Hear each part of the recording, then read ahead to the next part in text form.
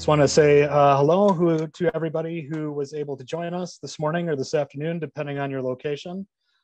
Introduce myself. I'm Mike Majorco, the product manager for brewing technology with Gusmer Enterprises, and I wanted to welcome you on behalf of my colleague Justin Jungel to the series number 5 in the series of our Denwel webinars on CIP.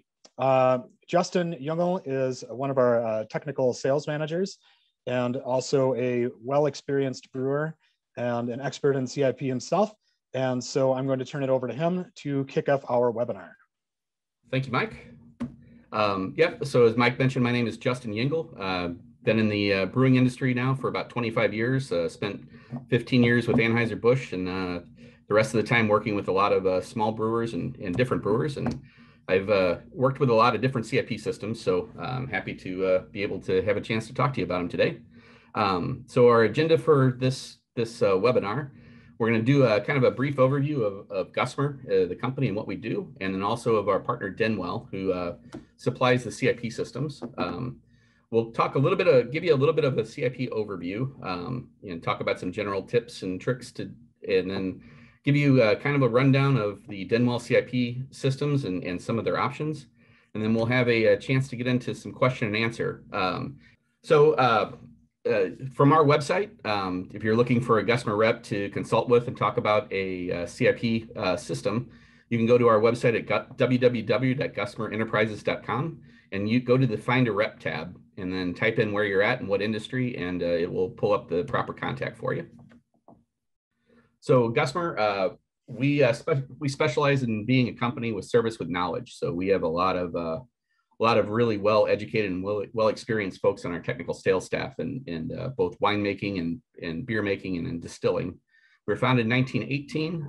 The company is still family-owned in the 3rd generation. And we specialize in fermentation and filtration products for food and beverage, and then also for pharma. We have 15 direct technical sales representatives from across the country, 4 product managers and 3 application specialists, and 16 R&D scientists on our team. And we offer manufactured and resale products. So our partner Denwel was founded in 1997. They're a privately owned company and based in the Czech Republic. And the owners and founders are still involved. They've developed a lot of the engineering technology you've seen through the years in the brewing industry before starting their own company. They specialize pretty much at anything cold block related. So they can do anything from tanks to inline gas injection, water degradation, blending and dosing, and what we're talking about today, CIP skids and systems. So kind of an overview of CIP. So CIP stands for clean in place, and it's defined as being the use of an automated cleaning system to perform a closed loop cleaning function on transfer lines or hoses, process tanks, bottle, keg, and fillers, other process equipment. The typical system is going to have at minimum a supply pump, a temperature control on the tanks for your cleaning media, a control panel or PLC system that's going to automatically advance and give you the proper cleaning techniques, and multiple tanks that can contain cleaning and sterilizing agents. And it can be configured to be used with caustic, acid, rinse water, hot water for sterilization cycles, and even sanitizers. And CIP systems are designed to recover the cleaning agents. So as you run caustic, it's going to recycle and come back into the tank for continual reuse. So it's a pretty big advantage over single-use tanks where you're going to buy them once and then put them to the sewer when you're done. And in talking about a proper CIP, there are 4 factors that you need to be able to manage, and that is time, action, temperature, and the chemicals you use. And controlling each of those is going to be very critical in ensuring that you've got a proper sanitation each and every time. So time being referring to the contact agents to contact time with the cleaning agents to properly remove the soil. So when you're dealing with caustic, you're probably looking for about a minimum of 30 minutes of a caustic cycle. Action being the mechanical force used to break up the material. So that being impingement cleaning when you're cleaning a tank. So you get that force that's breaking up anything that's adhering to the sidewalls of the tank. And when you're talking about lines, it's about velocity cleaning. So there's a minimum that you need to get proper scrubbing of the lines with the caustic media. Temperature. So cleaning agents work best when they're at a maintained temperature. Usually caustic, you want to be around 150 degrees Fahrenheit. And that's necessary to both have their most effective use in clearing microbiological contamination, as well as preventing thermal shock to the equipment. And that includes temperatures of rinse water and things like that. And then chemicals, the proper selection of chemicals and sterilization agents for the cleaning task that you're after. So the benefits of CIP, excuse me. I was a little taken aback when I was asked to talk to you guys about this, because I know a lot of folks do use single use and still manually clean vessels and lines and parts and things. And as a brewer, that's just something I would struggle to even go down that road. To me, CIP is such a fundamental thing. It's right there behind, having a brew kettle in your brew house. The reason being is that we just talked about the TACT parameters. A CIP system will maintain all of those for you and control all of those for you, so that you can be assured of a proper cleaning each and every time. And that gives you the benefits of obviously making sure that your product quality is protected, especially from microbiological contamination, and that you have product integrity. So when you go from, let's say you're doing a lager and follow it behind with a stout, you're not getting mixing or blending. You also get a very significant material savings with a CIP system. We talked about how the caustic is reused, and it also is programmed to save on water use. So you can get some pretty good material cost savings, also energy and water savings, because you're controlling the temperature of the caustic instead of heating up for each and every batch. And then the big one in my book, and why I would never consider trying to do something manual or single use, is safety. So when you're talking about the temperatures and action that you need to get a proper clean, let's say you're hand cleaning, right? So it's not safe to be in a tank trying to manually scrub with 150-degree caustic. So people usually end up either making a compromise to make it safe or taking the risk. And to me, that's pretty unacceptable. And further, when you're kind of bootlegging a system to do a single use, you've got all kinds of issues with the potential for hose ruptures and leaks that are going to spray hot water and caustic everywhere. And then last but not least are the environmental considerations. So when you have to put a whole tank of caustic to the sewer every time you CIP a line or every time you CIP a tank, that has a big impact on whether it's your wastewater system or the city's wastewater system where you're putting that. So that's also something very important to consider. So some application tips before we get into the nuts and bolts of about the CIP systems that we offer through Denwel. Some important rules of thumb to remember: caustic should always be between 2.5% and 3% conductivity. Any less than 2.5%, you're not getting the proper scrubbing you're not getting the proper chemical reaction needed to properly clean the tank. And anything above 3.5 isn't going to get you any extra benefit. You're just wasting money and wasting caustic.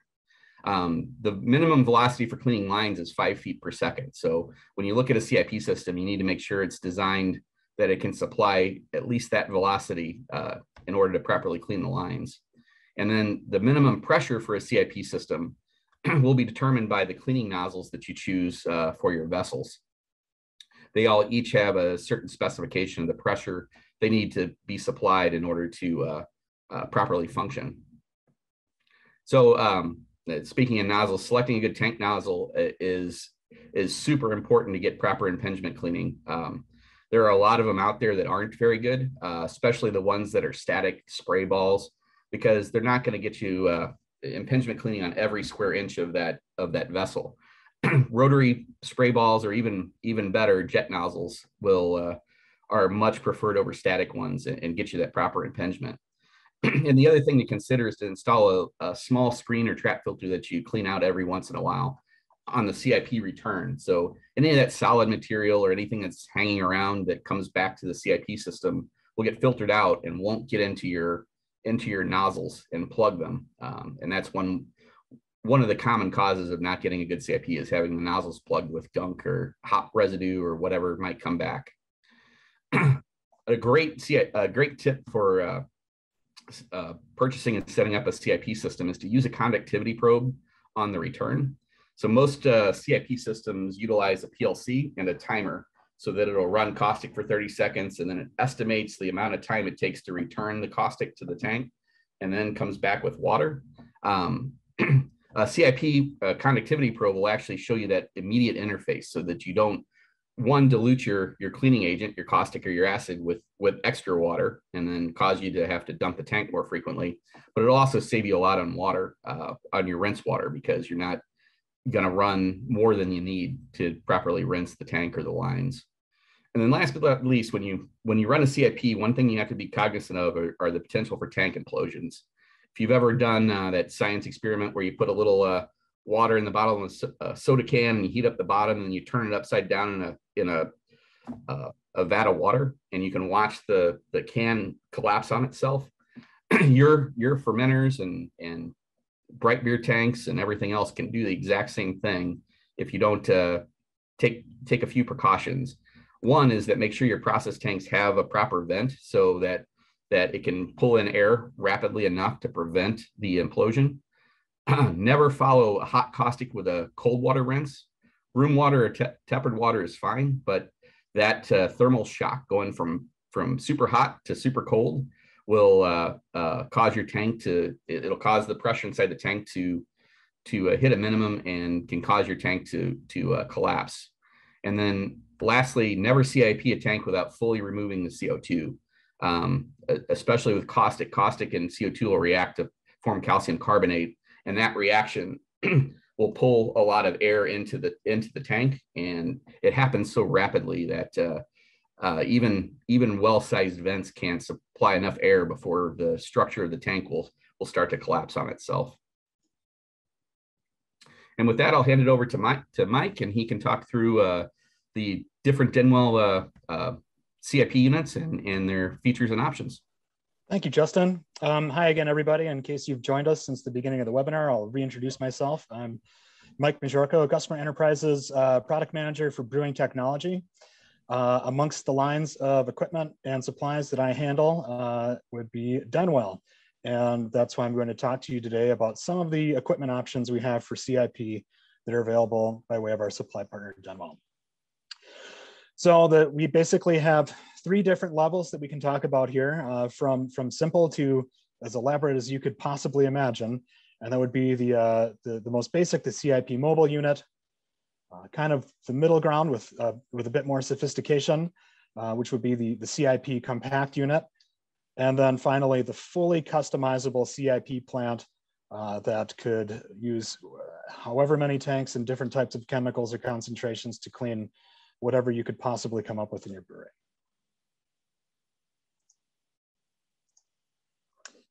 So we'll start off talking about the CIP mobile unit from Denwel. These come in a small range of sizes from about 1 inch or DIN 25 up to 2 inch. And each size is set up to clean a certain size vessel in the brewery and a certain run of either hose or process piping of a certain diameter.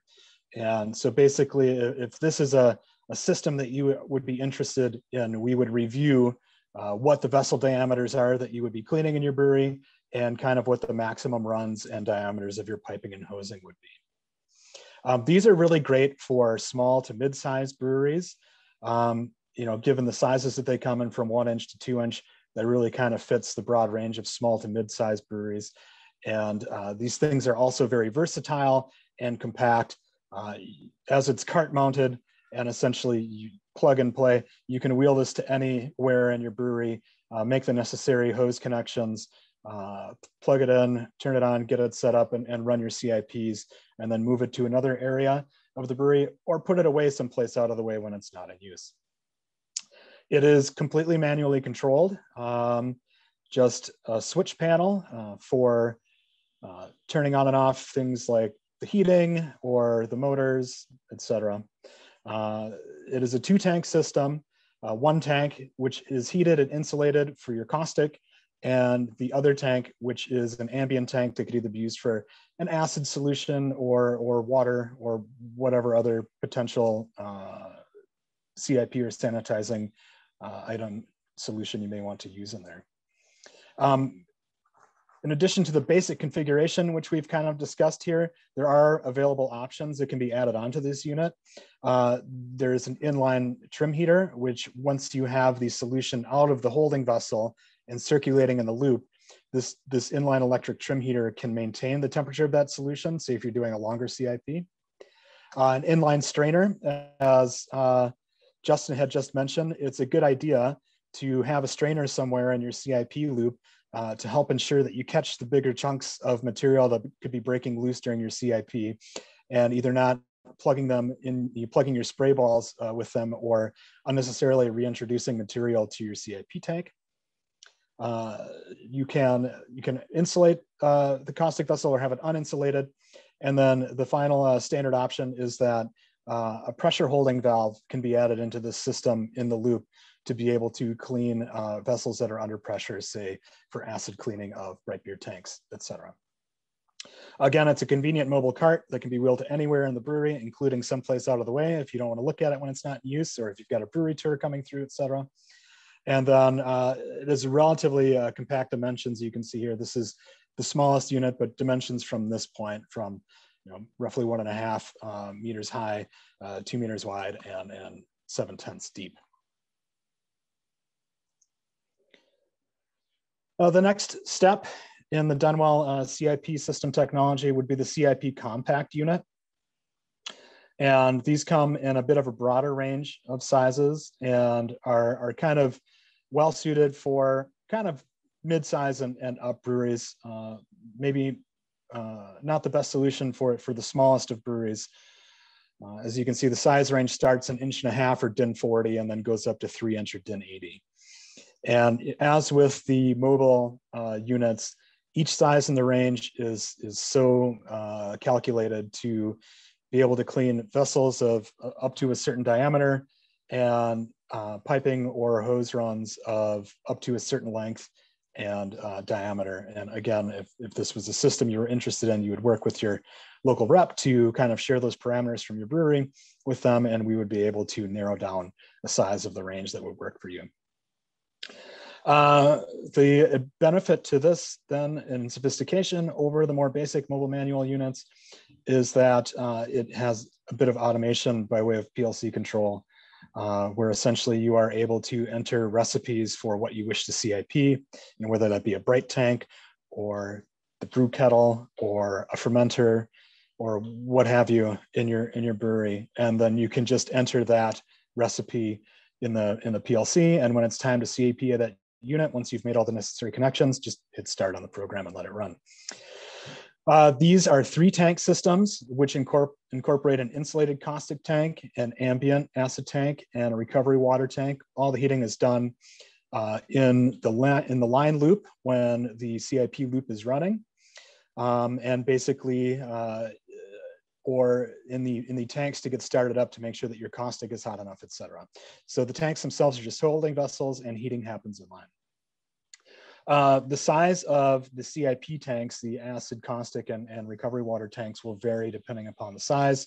Of course, the larger the vessel or pipe or hose run that you need to clean, the more volume you need, and so the tanks are sized according to that. Basically everything that you could want as far as the standard options that were already mentioned in the more basic manual system is already included as part of this system. The one thing that you can add here to make your life easier and maybe a little bit safer is inline concentrate dosing. So if you would then also like to have more automated dosing of your CIP chemicals inline, that's an option that's possible. Again, this is mounted on a compact skid. It's meant to be stationary, but it is also relatively compact. And you can see where the dimensions start here for the smaller size, from just under 2 meters high to 4.5 wide and 1.5 deep. That said, Denwel is a company that really understands brewery process and breweries, and the fact that breweries come in all shapes and sizes and have different amounts of space to spare for various and sundry pieces of equipment. So if the standard dimensions don't work for you, don't let that stop you in your tracks. Denwel is often able to execute custom dimensions, within reason for a system to fit a customer's needs. And that brings us to the last and most elaborate option from Denwel, and that's the CIP plant. And these are fully customizable and could really probably be done for any size brewery, but really makes sense to be located in certainly mid-size and up to the world's largest breweries. And as you can see the picture here in the lower corner, this is an example of one of the plant systems, and you can see there's many tanks. It looks like at least 15 based upon the one that we can see in the system.